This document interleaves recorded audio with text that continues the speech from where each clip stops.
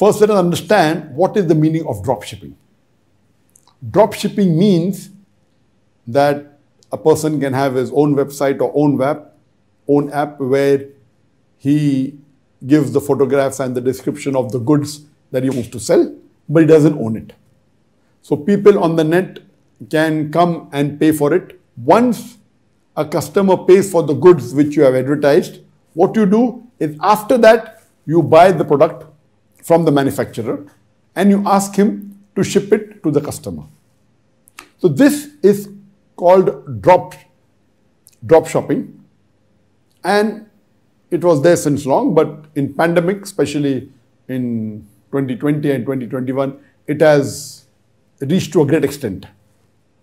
Online shopping was common. Now this drop shopping, where a person who makes the site, he is well versed in attracting the customers.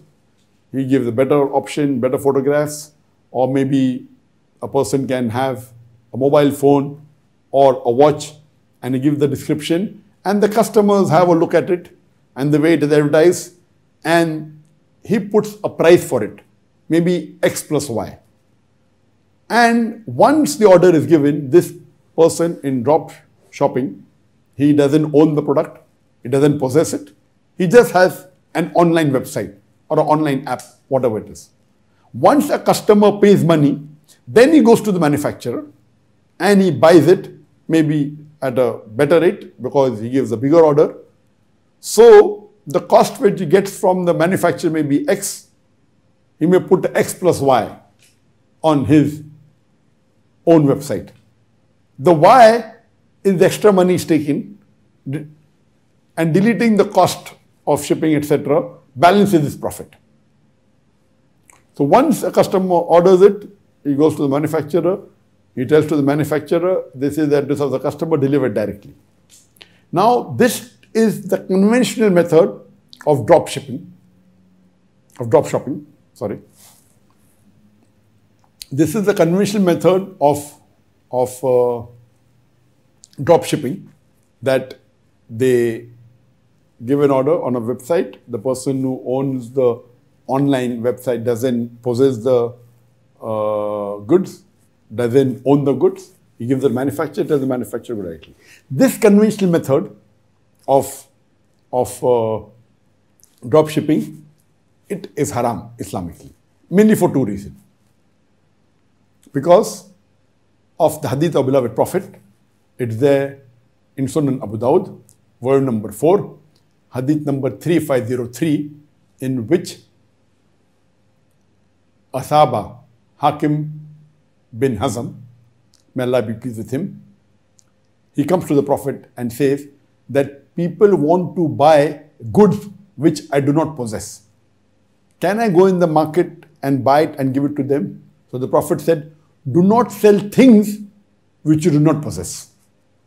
So based on this saying of the Prophet, that do not sell things which you do not possess, and these hadiths also there in Tirmidhi, in Ibn Majah.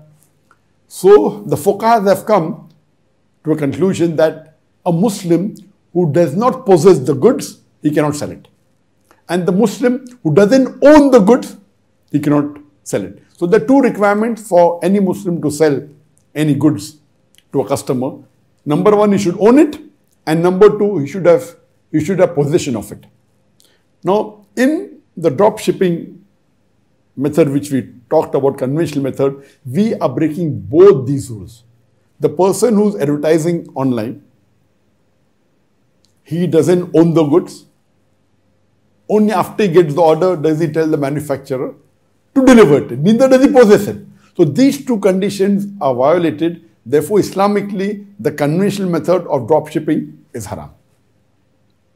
But there are Sharia financial consultants who have come with alternatives. How can you make this drop shipping halal if you follow a certain procedure which fulfills the requirement of the Sharia? So what they have come to a conclusion that based on a hadith of the Prophet, which was quoted by the question also, of Sahih Bukhari, volume number 3, hadith number 2240, that Ibn Abbas, may Allah be pleased with him, he said that when the Prophet went to Medina, he came to know that people were buying dates 2 or 3 years in advance. They paid for dates which were delivered 2 or 3 years in advance. So the Prophet said that anyone who pays money in advance, he should see to it that he pays after he knows the exact measure, he knows the exact weight and the exact time of delivery or the exact period of delivery, the time period.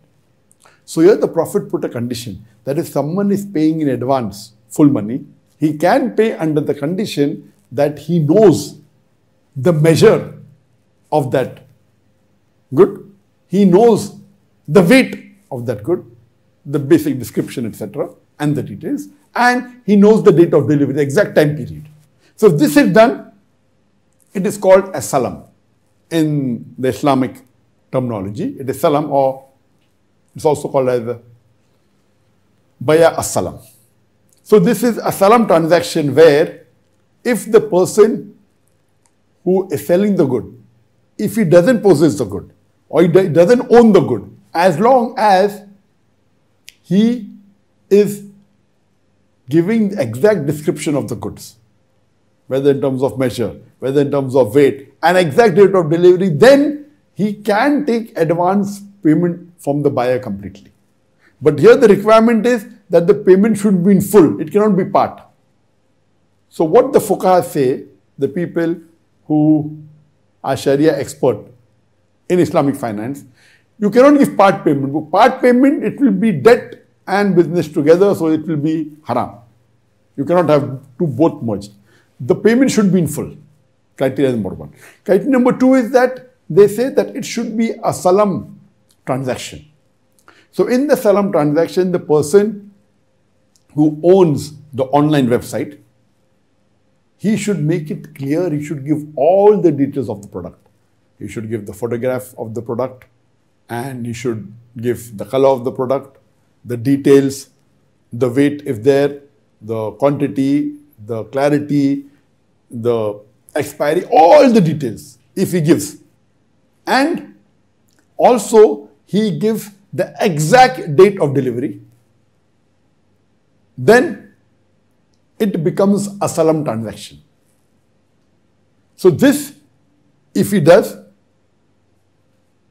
and some of the fuqaha say that if you mention on your online site that you do not possess these goods, that means you are making it very clear.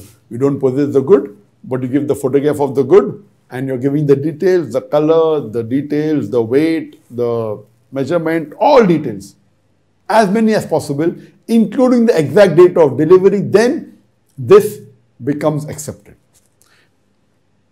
But now you are clarifying that you do not own the goods. But yet there is one factor which is missing, is that you don't possess, and for you to make the transaction, you should see to it that you cannot ask Islamically that once you have mentioned these details, and if you deliver, the customer knows very well. And as long as you fulfill all these requirements, it is done. So the fuqaha, they say, you can then tell the manufacturer, okay, you ship. It is told to the customer that I don't possess it, and it's a salam. In the salam, it is accepted that you don't own the goods, you don't possess it, but they tell the manufacturer to deliver it. Now some fuqaha say this is not permitted, because the person you are buying from, you have to take possession before delivery. So if he delivers it, it will be breaking the contract. He's a manufacturer, he's a seller. He cannot deliver. You have to take possession before delivering. So you can buy from manufacturer, no problem. But if you ask him to ship directly, then it is breaking the Islamic rule of possessing the article. Now, there is one view of the Maliki school of thought. What they say that this hadith mainly refers to foodstuff, because people used to pay for the dates 2 or 3 years in advance. So the Maliki school of thought says this requirement of possessing the goods is only for foodstuff, not for other material. But this is the view of a minority. The remaining three schools of thoughts, that is the Hanafis, the Shafi, and the Hanbalis, they don't agree with this. So this is a minority view. The majority doesn't agree. So according to Hanbali school of thought, no problem. Possession is not a must. It's not a foodstuff. You can ask the manufacturer to deliver directly. It's accepted. But the majority disagree. You cannot. You have to take possession. So what they say, that you can either have another salam with the manufacturer and solve this problem, or what you say, that you ask the courier company to deliver it. Now, when in a normal circumstances, when a courier company is delivering the goods, they are having a contract with the manufacturer, not with the person who owns the online site. So that means you're not taking possession. So in this case, what do the Sharia financial consultants say? That you should have a contract with the courier company and say that now you are our agent. Because today possession is a word which is difficult. Previously, okay, anything possession means physically you have it with you. Today you can't have everything physical. Okay, if it's a small good, if it's a mobile, you can have. If it is a watch, you can have. You can't. Suppose you buy a house and you buy a house in a different city. Physically, you can't get that pure good out. You cannot. So physical possession also means that if you have a document which says it is yours, it's accepted. Or if you have the keys of the house, that's accepted as physical possession. So the terminology of physical possession has changed as times have changed. So today the fuqaha say that even if you don't have it yourself, you can appoint an agent to do it. But you can't ask the manufacturer to do it because that will break the contract. So that is the reason what the fuqaha say, that you can have a contract with the courier company and tell the courier company, have a contract that you are appointing them to pick up the goods from the manufacturer and deliver to the customer. So as far as drop shipping is concerned, if you fulfill all these few requirements, that is on the website, you mention very clearly that you don't possess these goods.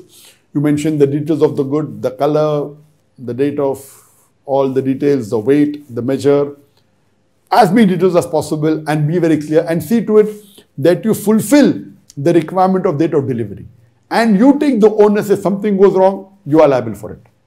So if you cannot deliver on time, it becomes your duty, you deliver something equivalent to them or refund the money, whatever it is, it should be done as per the rules of the Sharia. If this is done, and then you have a contract with the courier company that they will pick up, they will be your proxy agent and pick up from the manufacturer and deliver it to the customer. If anything happens in between, you are liable, you take the liability. So if all these rules of the Sharia are fulfilled, then drop shipping can become permissible. But the conventional method is wrong.